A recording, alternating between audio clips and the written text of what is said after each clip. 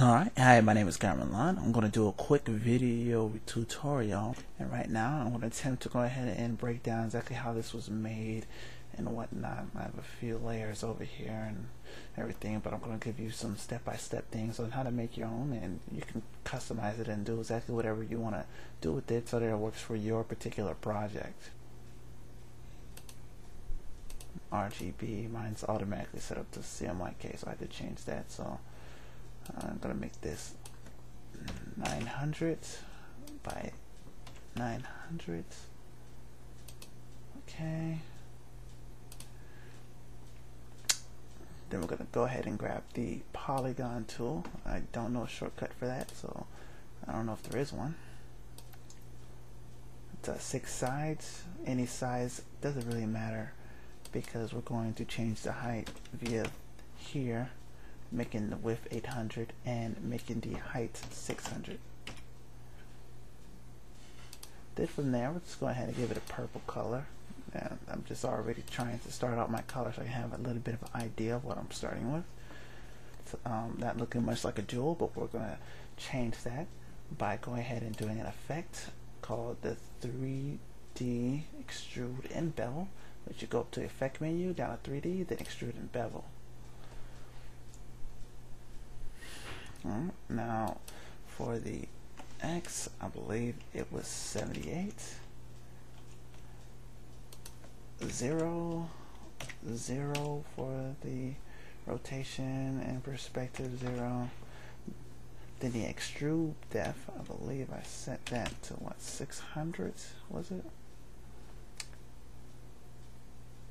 Let's go ahead and preview that. Now I'll put a bevel on there, classic bevel, and make that 100. And as you can see, already kind of getting that some type of jewel shape there, not the one I'm particularly looking for. So, but this is what it's going to generate for me. Now, more options. I'm going to add another light source.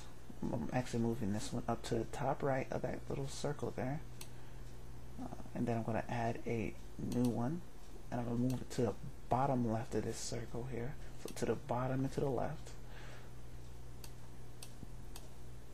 It should be plastic shading, which is default. All these other things are default. 150, 60, 90, and 25 for the blend steps. Color shading, black, whatever. That all works out with its default settings. So go ahead and press OK.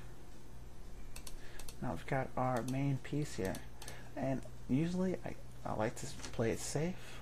I never really don't want to, and you don't want to go too far without saving. So let me just go ahead and save this as emerald. Press save.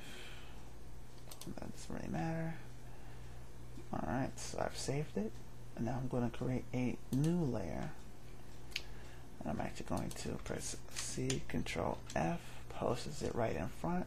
Then if you're at the layers panel, by the way, if you're not seeing everything that I'm seeing,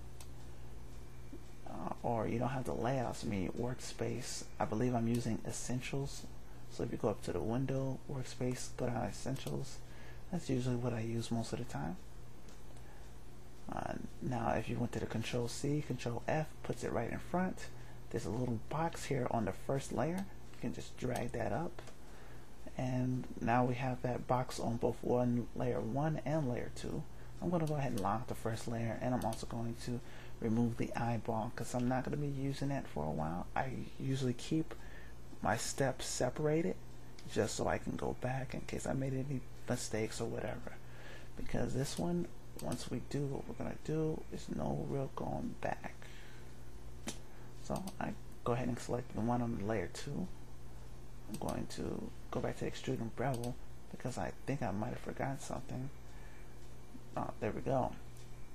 Under where there's more options, the last little checkbox there is Draw Hidden Faces. And what that's going to do is it's actually going to draw the background here. It's going to draw the background, as you can see. whether it's visible or not, it's still going to be drawn, and that's what we want because those jewels are kind of translucent, so we're going to want to see the back of the jewel.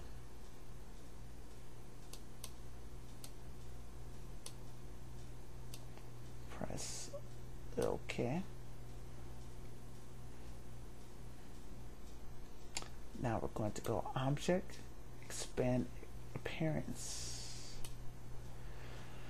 When it gave us all these little wireframes here, and we're going to all these little shapes here, we're going to Object, Ungroup them, and I think you actually got to do this twice because it groups them quite a bit.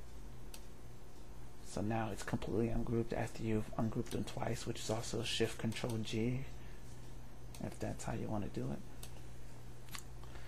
Now I'm going to take my selection tool and select this bottom half here. I'm going to make a new layer and I'm going to drag that up.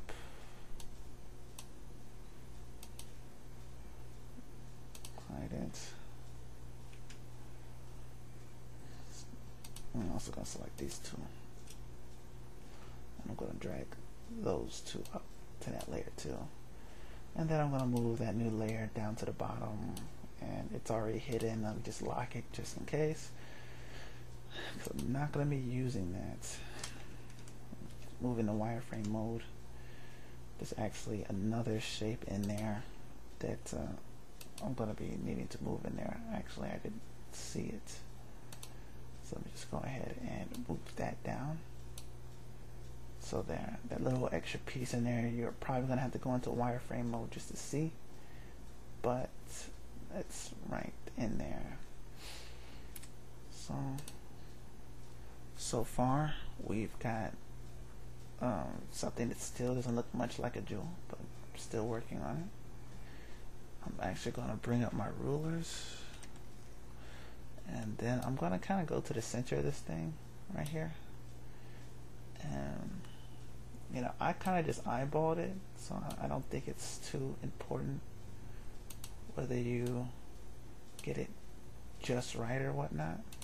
But then I'm going to go ahead and select these different points, and I'm going to go ahead and line them up right there.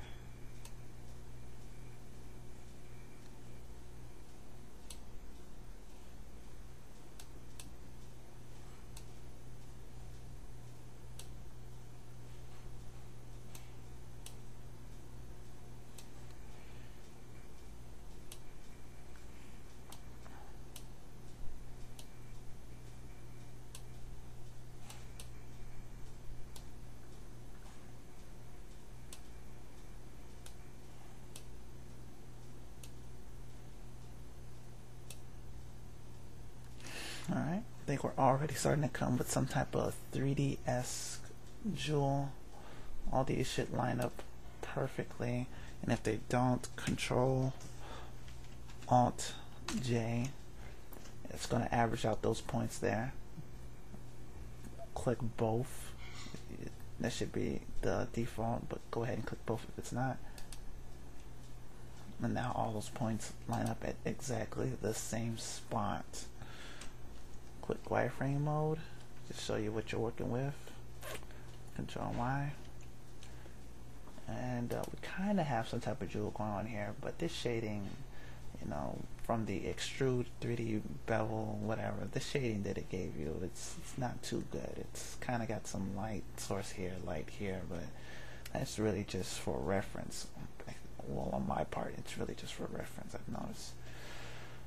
This is where the beef of the video kind of kicks in. I really want to go faster than this, but I'm going to stop this and break this into a part 2. See you in the next video.